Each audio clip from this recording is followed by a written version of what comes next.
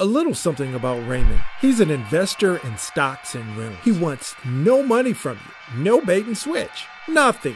Here's what he's going to do. He's going to log into his personal account, share real estate property documents, and give you suggestions on what to read. I am Raymond, and it's all about stocks and rentals. And before I jump into this video about opening your first brokerage account, I have a favor to ask. Did you know if you hit that subscribe, like, and share button right now on this video, it helps me to keep helping you. Everything I do is for free, and it's free and easy for you to hit those buttons right now. So what I'm going to do, I'm going to show you a couple of places where you can open up your brokerage account. And the good thing is that you can do it online, but all these places, they have physical locations. I believe it's always good to have the option to talk to someone face to face. To open up an account, they're going to want to know your name, your address, social security number. They're going to need a phone number, and they want to know how you're going to put some money in the account.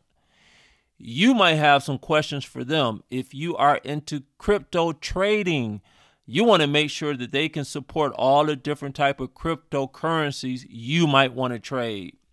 I opened up my account at Fidelity, so let's go there.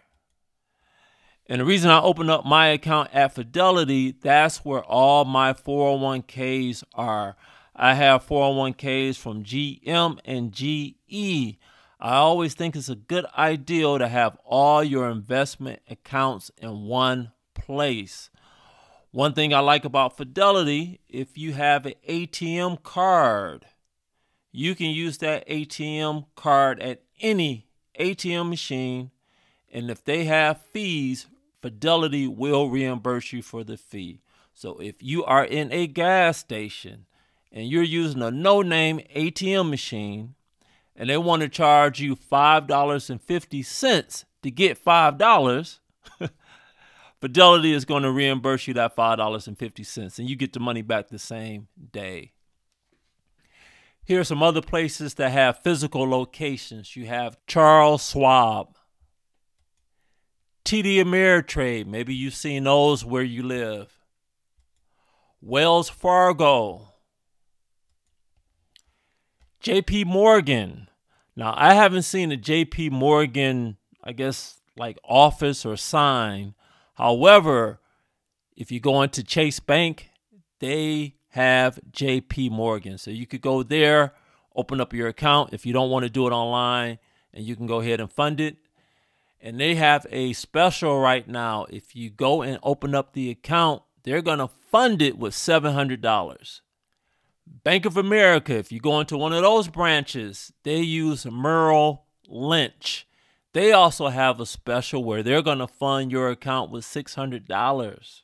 There will be a link down below in the description that would take you to all the videos that will help you determine how to invest in the stock market.